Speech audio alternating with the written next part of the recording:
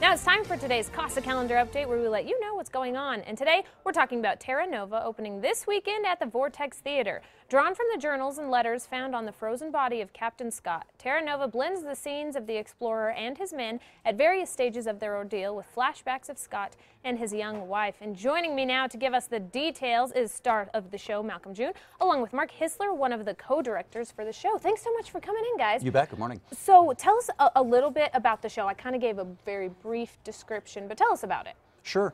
The first thing is it's written by Ted Talley, who's famous for writing the screenplay to The Silence of the Lambs. So he's someone who knows about ratcheting up tension.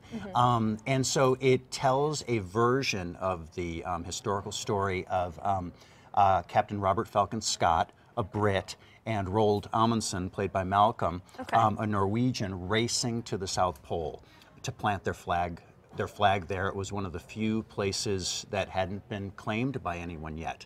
No one had been to the geographical pole yet. Now, so this is based on true events. So is that something that's more difficult, or is it actually easier?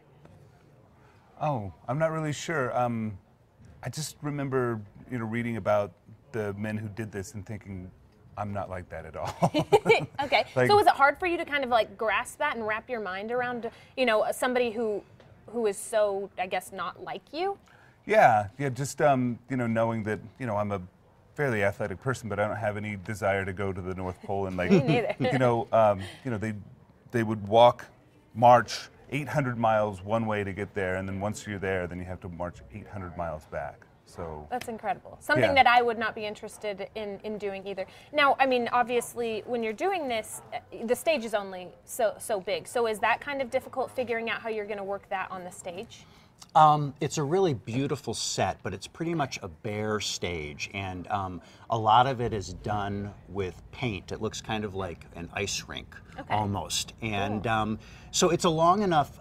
We don't have 800 miles of stage, obviously, but but the actors do a great job of giving you the sense of what kind of a trek this is, and there's an amazing sound design with wind, and so it's a very immersive experience. People who have watched rehearsals have said that as they've walked into the theater, they felt like they need to put on a sweater. That they now, feel do you guys cold. actually turn the temperature down, or is it just because of everything that's going on? That's a great idea. No, we haven't, but with all this, turn it down. Right, all this wind and this drop of temperature, the drop in temperature is perfect. So yeah, maybe we should crank up the AC before people come Tell in. everybody to wear a jacket. Yeah. Right. Now, okay, you're a co-director, yes, which is a term that I'm not as familiar with. I mean, normally we just hear director. Sure. So is it difficult working as a team? Like, do you guys butt heads, or?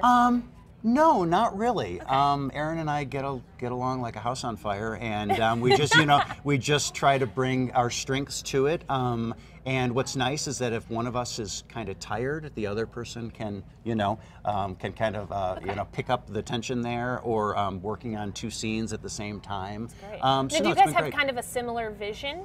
Oh, I would say, for sure. Okay, so Absolutely. that probably makes it a little bit easier. Yeah. Okay, yeah. Great. Now, it opens tomorrow. Yes, tomorrow night, 7:30. So who would you say it's for? What group? I would say this show is PG-13. There's no bad language, there's no nudity, there's some really cool gore that's in the show, as a lot of these guys encounter a lot of bad luck on the road to the pole, and even worse luck. Which you would assume, yes, on the way back. Happen. So anyone who likes thrillers, the movie Everest came out recently. Yeah. Anyone who enjoyed that film would enjoy this. Anyone who's a history buff, and like I said, anyone, a student, I would say anyone 13 years of age or older would really enjoy this play. And should come see it. Now, I mean, speaking of history, Chad's very into history. What year does this take place? I didn't ask that. Yeah, 1911, 1912. Okay. Right before the breakout of the First World War. Okay, and then how can people get tickets? They can go to www.vortexabq.org. Great. And that's really the best way to get tickets, is go to the website, and they'll set you up. Oh, and can I say also that opening weekend, which is Friday night at 7:30, Saturday at 7:30, and Easter Sunday at 2. Tickets are only $12. Oh, wow. So a little deal for you guys. Indeed. Yeah. Okay, great. Well, thanks so much for coming in. And if you guys want a link to where you can get tickets, just head over to casa.com. We'll have it there for you. And if you have an event that you want to submit to our Casa calendar, head over to casa.com, click on the local events tab, and then click submit.